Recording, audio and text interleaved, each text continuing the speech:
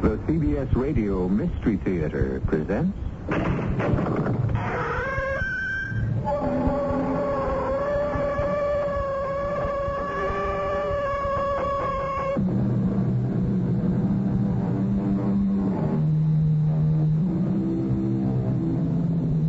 Come in.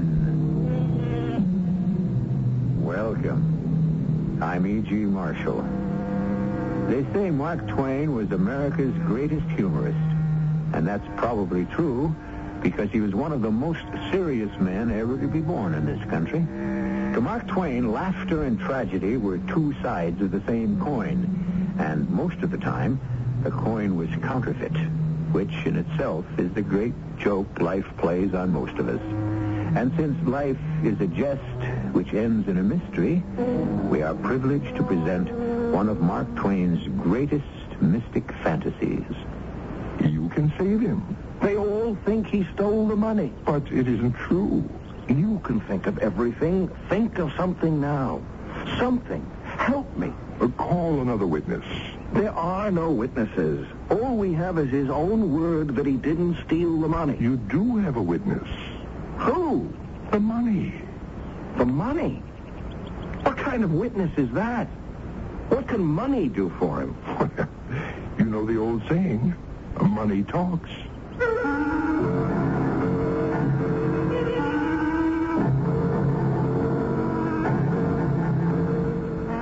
Our mystery drama, The Mysterious Stranger, was adapted from the Mark Twain classic especially for the Mystery Theater by Sam Dan and stars Tony Roberts. I'll be back shortly with Act One.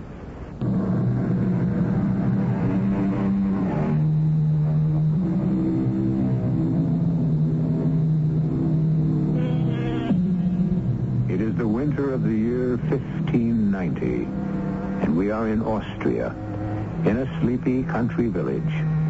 Here, high in the mountains, there are still demons and evil spirits, and witches are burned at the stake regularly. But for most people, it is a calm place, a quiet place, a prosperous place.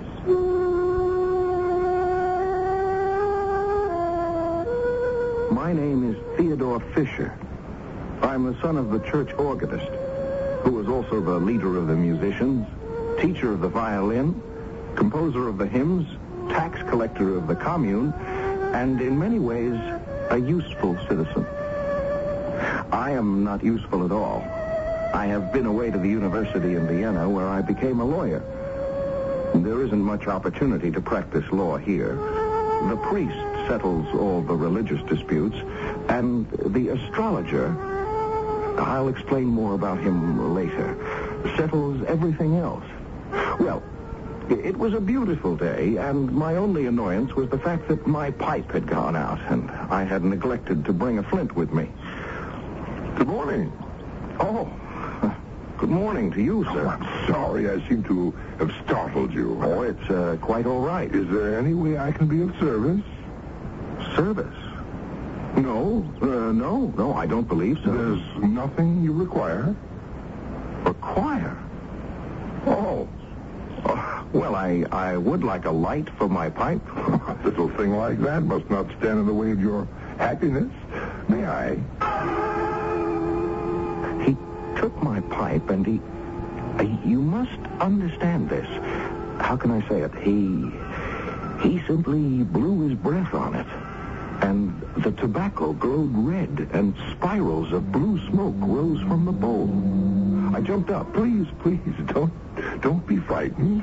But it was just a trick. A trick? Of course. What did you think? Well, a little conjurer's tricks. What else can you do? Anything. Do you remember when you were a child? You had a toy castle. There were knights and ladies in the courtyard and cannoneers along the walls. I do remember that. How would you know? Well, it's a trick. Now, let us build that castle, With what? With this pile of dirt. But what? Everything, everyone was dirt to begin with. Isn't that so, Theodore? How do you know my name? What's a trick? And really, there's absolutely nothing to it. All you do is take some dirt. All he did was take some dirt, and before you knew it, he made a crowd of little men and little women, each no bigger than your little finger, and they all went diligently to work as they cleared a space of a couple of yards and began to build a cunning little castle. 500 of these tiny but living, breathing people, swarming about, laboring diligently, wiping the sweat off their faces. I looked at the stranger and I asked, "Who are you?" An angel. Of course. An angel. Who else? Do you have a name? Well, certainly. Satan. Satan? Why do you seem so distressed? Satan. Well, that's his name, you know. Yes, I know. He's my uncle. But you said you were an angel. Well, surely you remember he was an angel once himself. Yes, I didn't think of that. Before the fall. But he was blameless. Would it be rude if I asked? No, it wouldn't be rude, and I should forgive you even if it were. Yes, I have. I've seen him millions of times since I was just a little child, hardly 1,000 years old. I was his favorite. 1,000 years old? I'm about 16,000 years old by now. That is the way you count time. 16,000 years old? You must have seen... Oh, I've seen it all. I saw Adam created and Abel murdered. I saw Samson surge against the pillars and bring down ruin and death. Oh, what haven't I seen? The castle is finished. There. How do you like it? How could anyone help but like it? It's perfect. These people are actually human. It's another world. Someone fired a pistol. No, it's thunder. Thunder? But there isn't a cloud in the sky. Oh, not in yours, but in theirs. See how the sky above the castle becomes dark and terrible. The thunder, the lightning. People. Poor little people. They're terrified. You're killing them. They'll all be dead. Look. The earth is opening under their feet. They're going. They're gone. The earth has swallowed them up. They're all gone. Oh, those poor people. Oh, don't weep for them. They're of no value. But they were living creatures. It's no matter. We can make plenty more. Shall I? Oh, no. You'll only destroy them again. Oh, that's the history of the world, isn't it? Well, good morning, Theodore. Oh. You startled me, Uncle Peter. How could I startle anyone? I didn't see you coming. Were you busy with great thoughts? Oh, no. I was merely talking to this... Well, there was someone here just a moment ago. Oh, yes, my boy. I know it affects me, too. I keep seeing people who aren't there myself. What are you doing here, Uncle Peter? What am I doing here? Well, something brought me here, but I can't seem to remember what. I'm not myself these troubled days. I'm not myself. Well, good day, Master Theodore. Now, as I was saying, where did you go? I merely made myself invisible. Yes, but you should talk to Uncle Peter. He's not dull and ignorant like I am. And besides, he has a beautiful niece, huh? Margaret. Satan. Could you help them? Help them? Uncle Peter. That's what I called him. But he used to be Father Peter. I know, a priest. You know? Yes, until he was accused of some heresy. It was the astrologer. Why is everyone so afraid of the astrologer? Now, what was the heresy he accused Uncle Peter of? It doesn't matter. It was enough to be accused. by the astrologer. I see. You see, folks have nothing to do with Uncle Peter these days, and he and Margaret are about to starve. And you want me to help him? Please. All he needs is a little money to pay the rent on his cottage. Buy some food. He might not thank me for it. You might not thank me for it. I try to help him and Margaret, but they're too proud. Wouldn't it be easy for you to have him find, yes, just find some money? It could be dangerous. Why? Well, because it could change the entire course of his life. Yes, but that's exactly what he needs, to have the present course of his life changed. Every man's life consists of links in a chain. Each link is an act. It has its proper place in the chain. Remove one link, and the entire future becomes different. But I've been trying to tell you, he needs another future. Oh, you have a great deal to learn. I shall see you again. Where are you going? I have an errand to perform.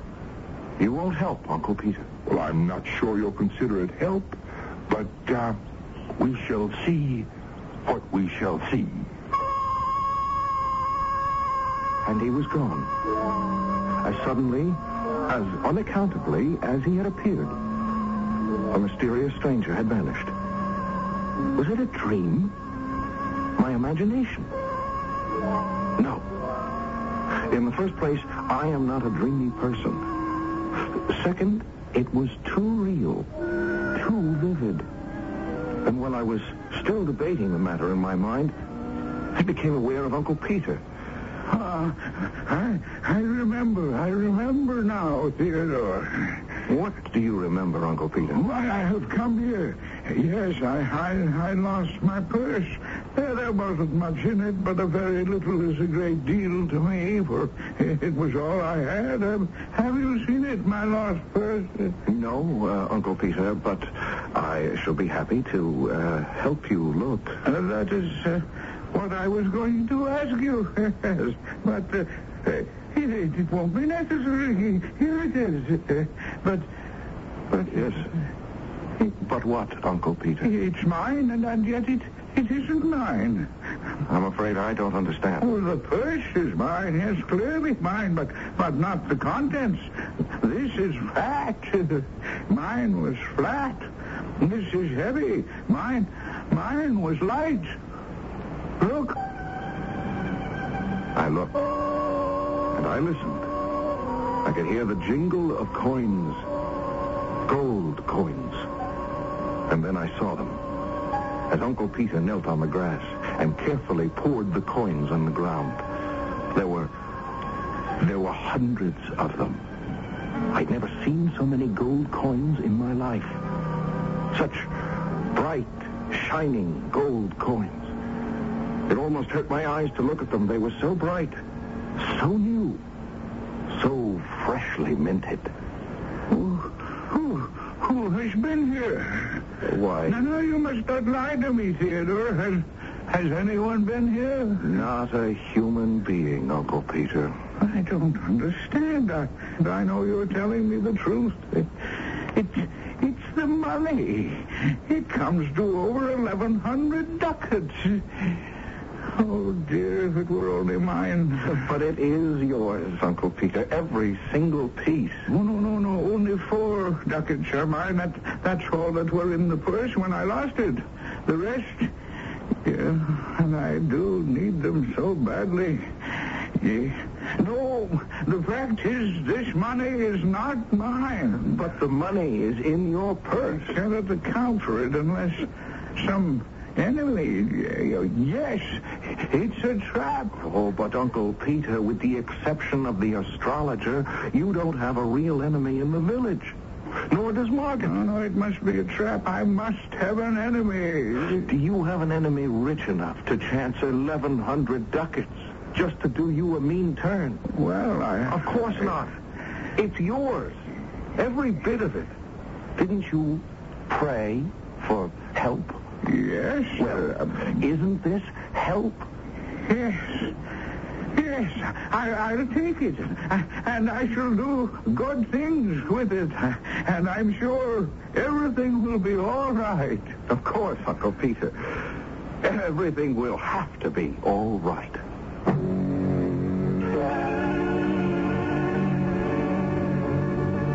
But you know and I know that it's not going to be all right. People may get to live happily ever after in many of Mark Twain's stories, but getting there is usually quite a problem.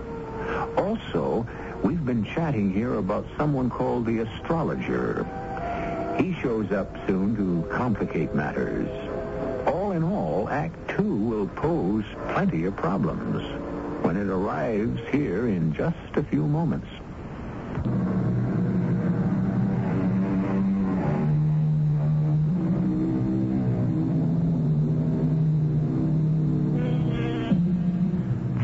Fisher is telling the story of Mark Twain's mysterious stranger.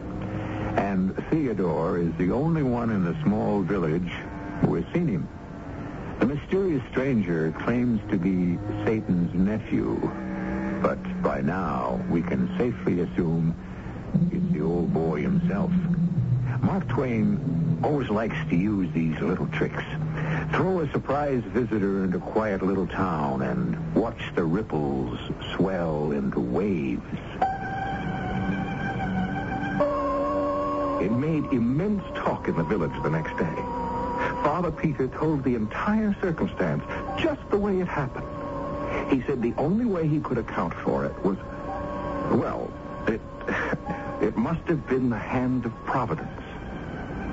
Suddenly, Father Peter and Margaret had plenty of friends, or at least visitors. Mothers started sending their daughters to Margaret for piano lessons, and it began to look like the old adage was true. You have no trouble making money once you have money.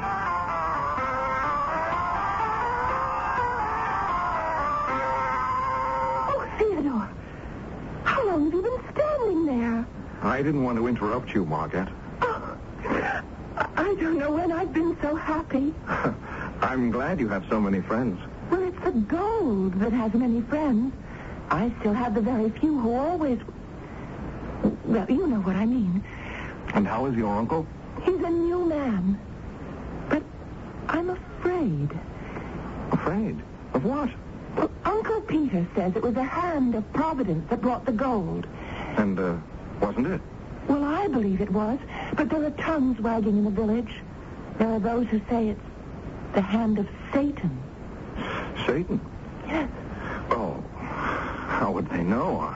I mean, why should Satan want to give your uncle all that money? Theodore, I don't understand it. One day we're poor, the next day we're rich. One day we're alone in the world, and the next day we have scores, hundreds of friends. Don't even try to understand it. Everything will be all right. But one thing troubles me deeply.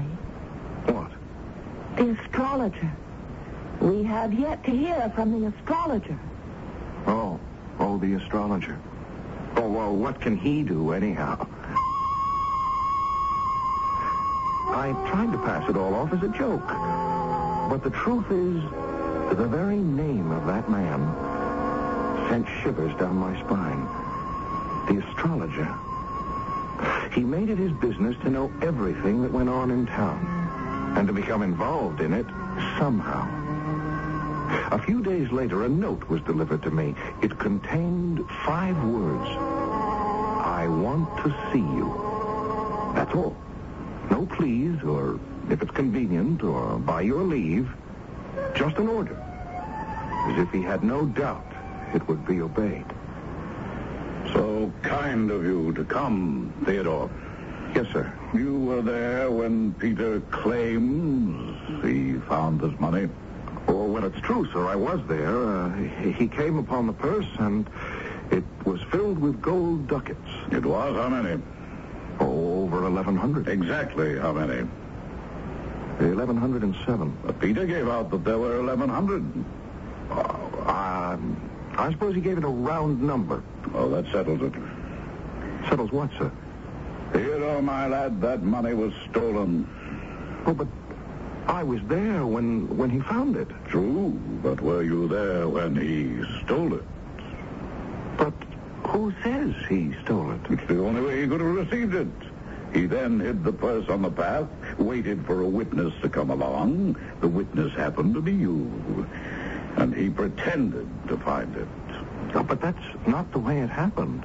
How else could it have happened? How else? Could I dare to tell him about the mysterious stranger? Well, that would get me burned at the stake. And besides, how did I even know for sure there was a stranger? Mysterious or otherwise. I didn't know what to say. So I said nothing. I wandered around for hours just trying to think. And then, finally, I decided to go see Uncle Peter. But he wasn't at home. Where is he, Margaret? In prison. No. The money, the gold, is in the hands of the sheriff, and Uncle Peter must wait for trial. Margaret, he is innocent. I know, but the astrologer is inflaming the entire town against him. Why? Why does the astrologer hate him? I don't know. How will you live? Oh, I'll manage somehow. People will stop sending their children here for music lessons. And, Margaret, you know how I feel. No. Thank you, Theodore, but I would only bring you misfortune. I don't care. You would after a while. Well, then at least let me help you. I couldn't take anything from anyone, Theodore. The Lord will help. With all due respect, it didn't look as if the Lord was going to be of much help. Old Ursula, who was cook, chambermaid, housekeeper, and everything else for Uncle Peter, tried the best she could, but she was unable to create miracles. I tried giving her money, which she accepted after I had told her to tell the proud Margaret that she had found the money in the street. But that couldn't go on indefinitely. There's a limit to how much money one can find lying around and how often. I was walking through the woods feeling very sorry about everything when suddenly he was standing there, Satan himself. Why? Why did you let these things happen to Uncle Peter? Well, I didn't let anything happen. I told you, and quite clearly, it would affect the course of the rest of his life. Finding that money would set an entire new chain of events in motion. All right, but we have to do something to help. Why? Why do you always feel you have to help people? You see where it can lead. But I can't just let him go under. Why not? I suppose that's the difference between you and me. Now, let me tell you the difference between us. Man is made of dirt. Remember, I saw him being made. I am not made of dirt. Man is a museum of diseases, a home of impurities. He comes today, he's gone tomorrow. I am of the aristocracy of the imperishables. Yes. One more thing. It's the smallest thing, but the most important. You know what it is? No. Man has the moral sense. The moral sense? Do you know what that is? The moral sense. I'm not sure that I do. Well, you should find out. You have it. I don't. And that's the difference between us. I couldn't win an argument with him.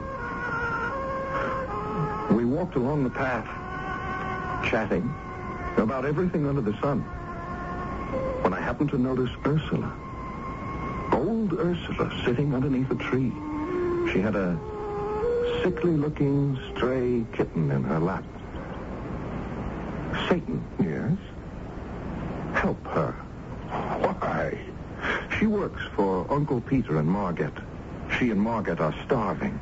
Help her to help Margaret. Once again, you want me to help someone. Just see that they have enough to eat. You know what I told you about introducing a different link into the chain of someone's life? But they're starving. Oh, this moral sense of yours. Very well. Good day, Mother.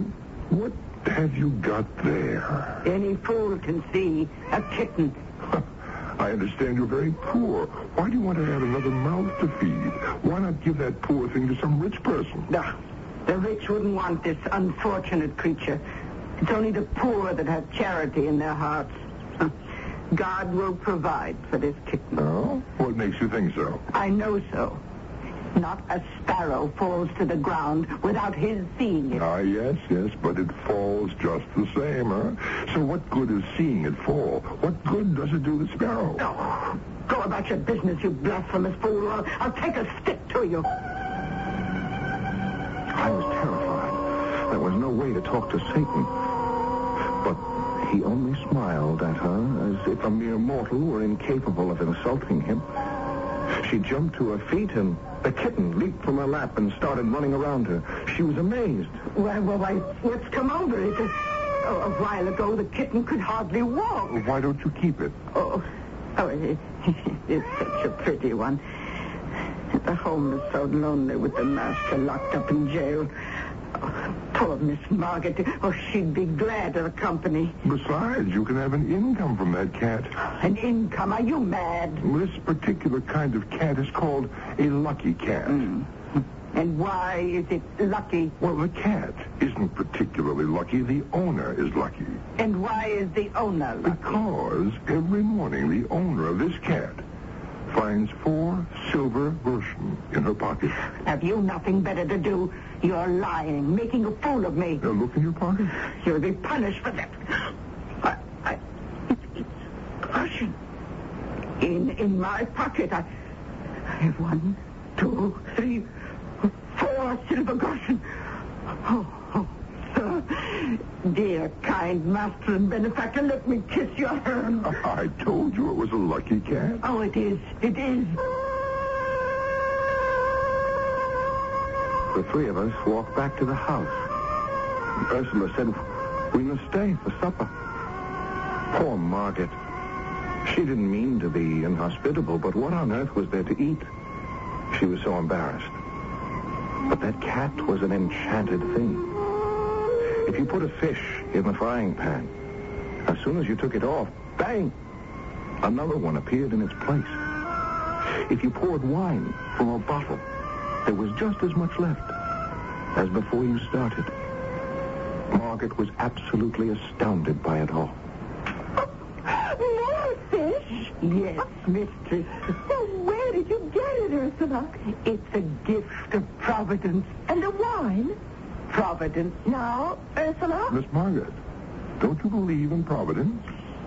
Well, of course I do, sir. Well, then why do you question it when you see it? Well, I don't know. I have chicken and beef. Ursula? Providence, mistress. I stole a glance at Satan. He had that amused smile on his face. And I looked at Ursula and Margaret. They were so happy. From being faced with actual starvation, they were now living in the midst of plenty. I was convinced that finally everything would be all right. After all, what could go wrong here?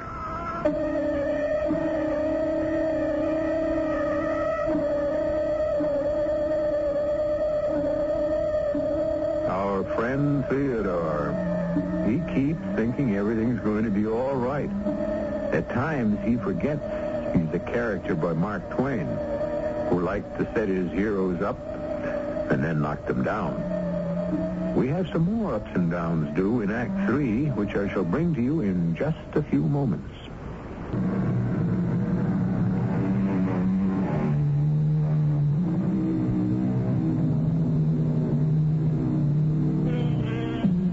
Once again, Theodore has asked the mysterious stranger, who is Satan himself or else his nephew, and does it matter, to interfere with what seems to be a natural course of human events.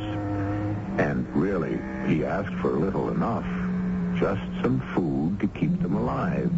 And the stranger certainly has been generous, probably too generous.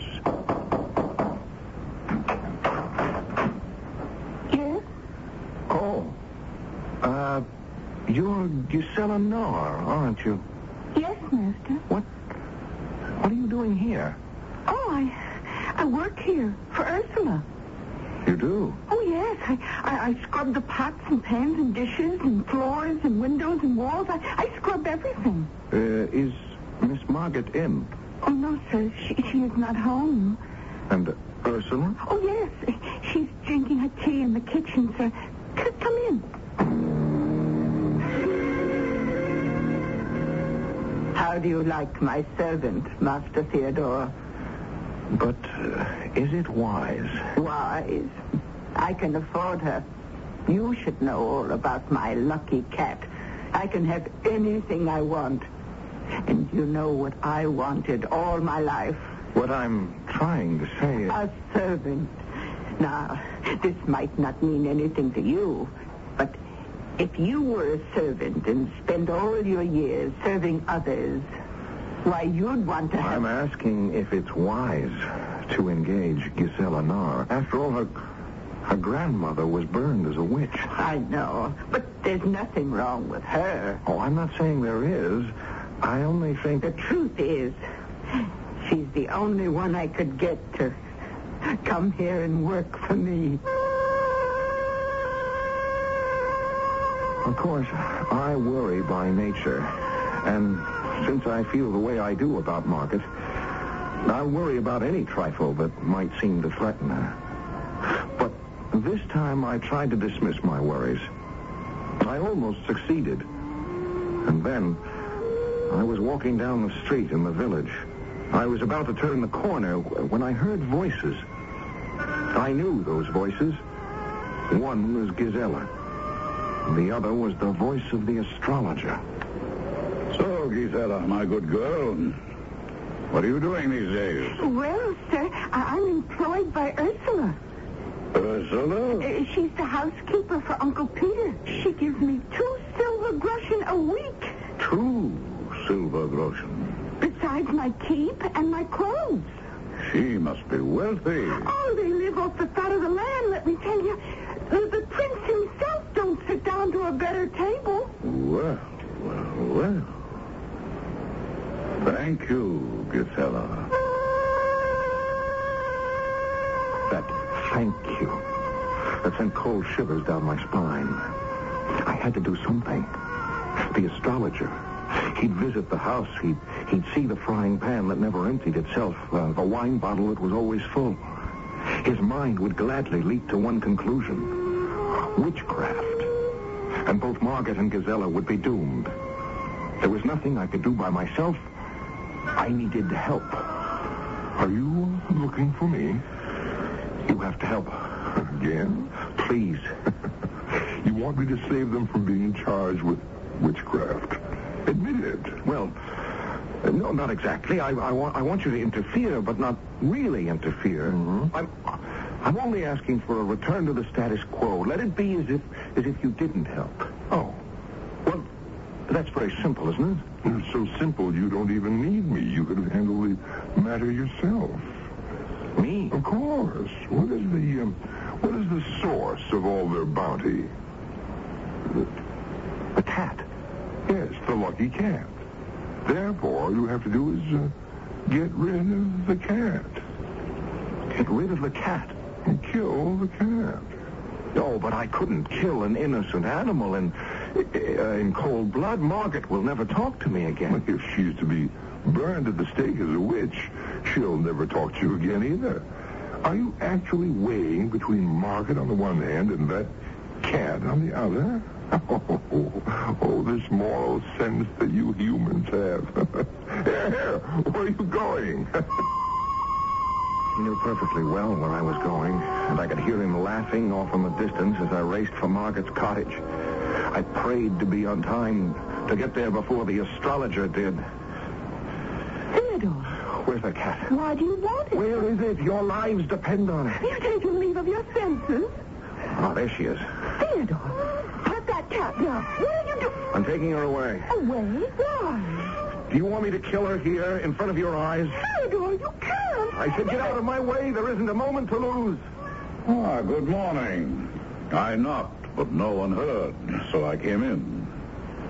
Are we having a lover's quarrel? Oh, Sir Astrologer, I was just leaving. Theodore, I never want to see you again.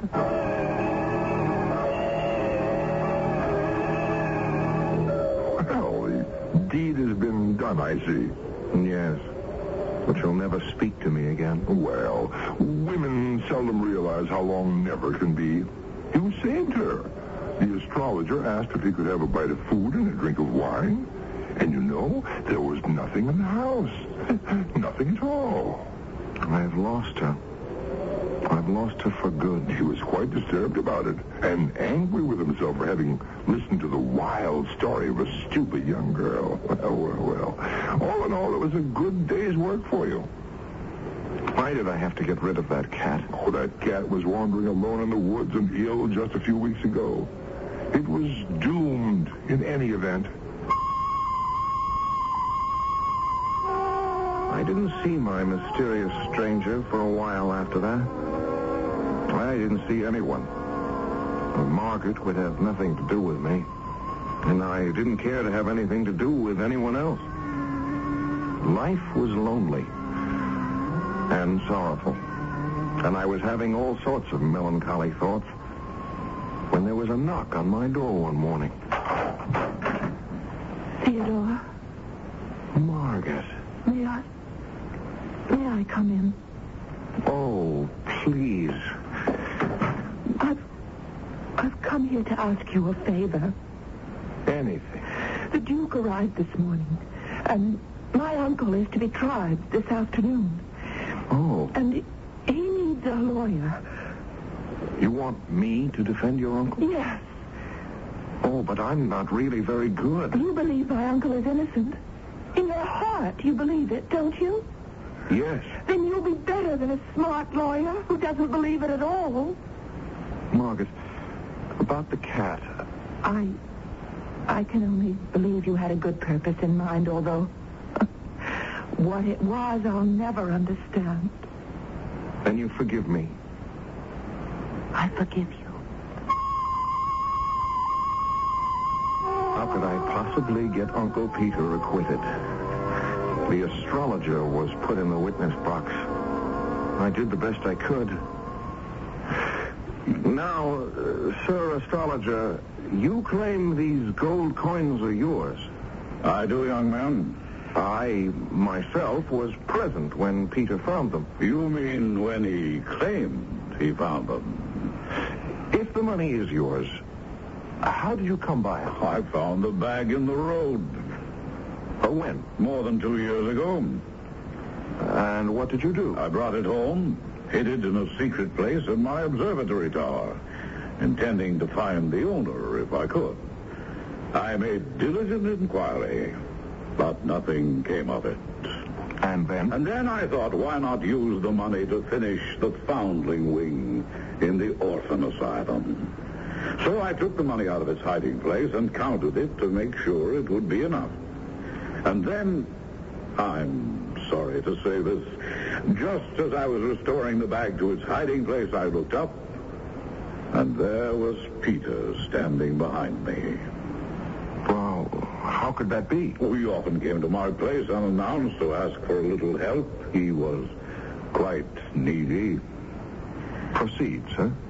I became uneasy and decided not to use the money just then, but to wait a bit longer in case the owner might show up. And then? When I heard of Peter's find, I was happy for him, naturally. Naturally. I had absolutely no suspicion until I discovered my own coins were gone. And I detected 3 suspicious circumstances in Peter's story. Well, please name them. A, Peter claimed to have found his money in a path. I found mine in the road. B, his find consisted exclusively of gold ducats. So did mine. C, he found 1,107 ducats. I found exactly the same. It was telling evidence. I could see it on the faces of all in the court, especially the Duke. Besides, who would be inclined to disbelieve so powerful a person as the astrologer? They would find Peter guilty for sure. And suddenly he was there. Satan, in the back of the room. I turned to the Duke. Your Excellency, may I have a short respite? Granted. Listen to me. We must save him. You never learn. The disgrace of the scaffold. Your moral sense, it will be the death of you one day. Go back there and call a witness. What witness? It will occur to you at the right time. Now, Sir Astrologer, suppose we prove that this money on the table here is not the same money that you found. Then it would belong to Peter. I would say so. Your Excellency, may I call another witness? I should say witnesses. Your Excellency, it's too late in the trial for new witnesses. But these are not new witnesses. They've already been partially examined. The coins. The coins, Your Excellency, they are witnesses. But coins cannot speak, young man. But they can. Witchcraft. Be careful, young man. Look, you see, each coin speaks. Each coin declares it is not the one the astrologer claims he found 2 years ago. By its date, each coin proclaims it. Each coin declares it did not exist 2 years ago. If Your Excellency will examine the dates, he will see that these coins were only minted at the end of this year. They're scarcely 6 months old. There was a great shout of approval. The astrologer had finally been brought to book at last, and the money was restored to Peter, and everyone crowded around him. He had many friends now. I looked around to thank Satan, but he had disappeared. And finally, I made my way over to old Uncle Peter. Sir, what is the moral sense? The moral sense? Why, that is the faculty that enables us to distinguish good from evil. Well, that sounds as if it could be considerable trouble. Oh, yes. But it's the most valuable thing we have. Valuable. Good heavens, lad, it's the one and only thing that lifts us above the beasts and makes us certain that one day we shall inherit immortality.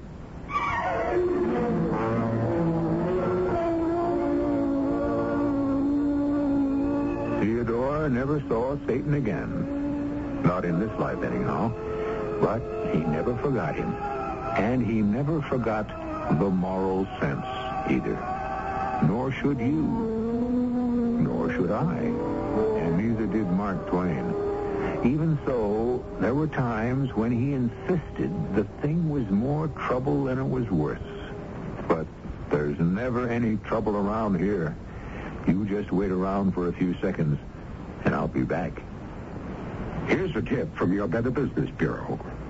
Are you looking for a nursing home? Well, here are a few tips. Start by getting a list of the licensed facilities in your area from your local health department. Find out whether they are certified to receive Medicare and Medicaid payments.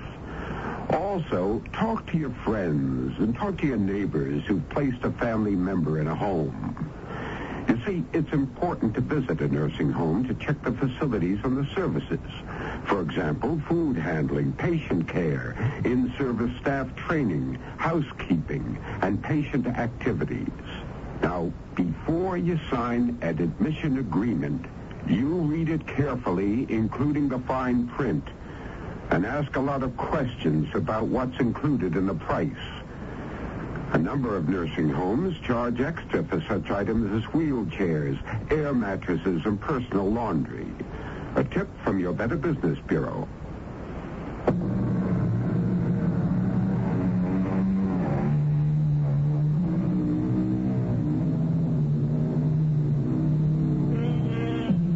Mark Twain, by far the funniest man our country had ever produced. And yet, underneath a wisdom and an understanding. For it was Mark Twain who wrote, "What a silly, poor thing is human life.